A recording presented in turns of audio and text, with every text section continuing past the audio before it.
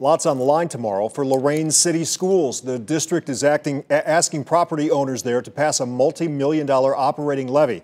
Without those funds, we're told drastic cuts will be coming to teachers and services as the district tries to emerge from state control. News 5 anchor Mike Brookbank takes a closer look now at issue 37.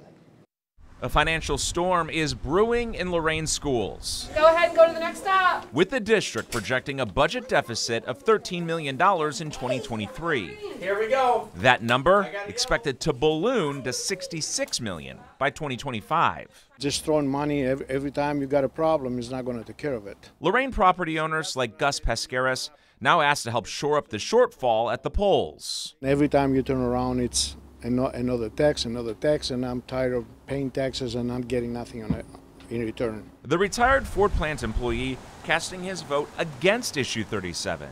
I did go against it because I think all these taxes, they've been wasted.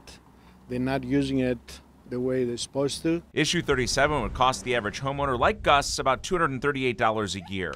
And it would give the district more than $4 million annually for operating expenses beginning in January. If people challenge how we spend money, I recommend call me. We'll sit down and talk about it. Lorain School Superintendent Dr. Jeff Graham tells us it's been nearly a decade since they requested a levy increase. It's intended to get you 5 years, and we got 9. So I think we can demonstrate that we've been respectful to our taxpayers. If issue 37 fails, Graham says the financial fallout will be deep. So when we cut, we lose teachers, we lose support staff, we lose quality programming. The request for a cash infusion comes as Lorain City Schools tries to emerge from under state control. We're in a great position to get our district back, but there are certain benchmarks that we have to reach over the course of the next 3, 4, or 5 years, and we can't do it through. You're not going to get there by just making cuts. We know turnout at Board of Elections is typically low in non-presidential elections, something supporters of issue 37 are trying to counteract